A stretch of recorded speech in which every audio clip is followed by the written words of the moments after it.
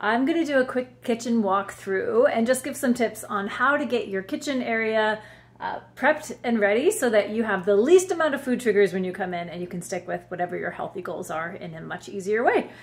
First thing is something I tend to forget about sometimes, but it's really basic. So look around your kitchen. Mine's not super clean, but it's fine. Look around your kitchen and at the cabinets. And when you open your cabinets, what are the foods that are at eye level? So I had a little problem with this cabinet. I'm opening it now. You can see eye level. I had the chocolate chips and marshmallows here for a hot minute, and every time I opened this cabinet, guess what I wanted to eat? So I've moved them up to the top level up here, and I've put my nuts and berries and granola down here on this level. So something to think about is eye level. What do you see when you open it? In this cabinet, eye level, I've got my little seaweed snacks, you know, some pickles. Up here is more like the junk food stuff for my kids, the pirate booty, all that. In this cabinet, first thing I see when I open it are like my teas, my coffee. So try to keep everything out of sight. Now, the other fun thing you can do in your fridge is, in your fridge, when you put away food, wrap the healthy food in saran wrap or in Tupperware, and wrap the unhealthy food in tin foil so you can't see it. Because whatever you see is going to immediately trigger your brain. So just as a couple ideas for visually in the kitchen. At the table, I am not a fan of the huge 12-inch plate. American portions are huge.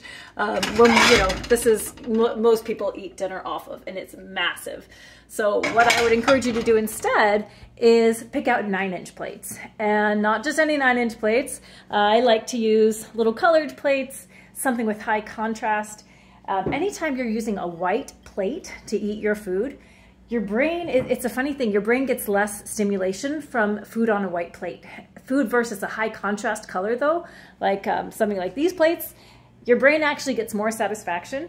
And when you put your proper portion on a plate that's not super big, your brain also thinks, oh, I'm eating a full plate of food, and you don't feel like going back for more. So always on the table, have your little 9-inch plates, get them colored if you can. Keep nice big tall water glasses and your big water jug full of water back there. And then always serve from the kitchen. You don't want to keep the food on the table and be going back for more. So when you're eating, sorry, I'm spinning around, serve from the kitchen. You get one plate, one healthy dinner. We don't need double dinners. You bring it to the table, you eat it on your 9-inch plate.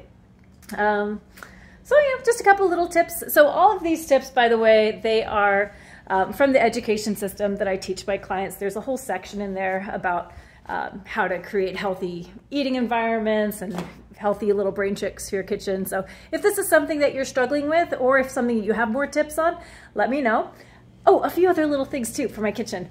Sometimes still I will boredom eat, and I'll walk into my kitchen and I'll be like, oh, okay, what am I doing in here? The very first thing I have in my kitchen, on my right, I've got this water tower, and on top of it, I have mints, I have gum, I have little flavor infusers.